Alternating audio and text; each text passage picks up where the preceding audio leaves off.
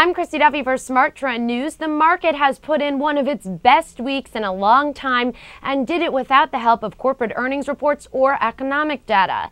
That will change next week as their earnings parade begins, with Alcoa scheduled to report on Monday.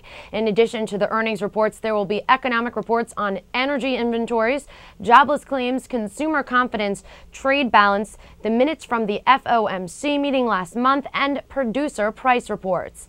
I'm Christy Duffy for Smart Trend News. For more news and market analysis, as well as all the earnings news you'll need to know next week, make sure to subscribe to our YouTube channel, Trade the Trend, so as not to miss out. You can also check back to our website. That's tradethetrend.com.